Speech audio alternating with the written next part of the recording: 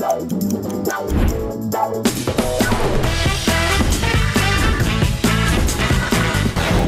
last thought before I go to bed each night is I actually tweet my favorite part of the day each night, and Ryan's always asking what I am doing on my phone right before bed, and I'm tweeting my favorite part of the day.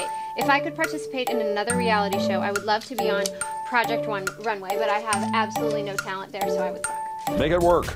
The most romantic gift Ryan has ever given me was my children. I can say my diamond studs too. That was a really romantic gift because it's something I always wanted. Out of all of the Bachelor Bachelorette breakups, the one that surprised me the most was Allie and Roberto. We spent a lot of time with them and I loved them together and I thought they were gonna make it. My perfect date night with Ryan is honestly just dinner and a movie, quality time together, without phones, without kids, without anything, just us. Please go buy my book. I am so excited to share and to follow all that I'm doing, and to find out where to buy the book and my new Grateful Heart collection, go to www.tristasutter.com.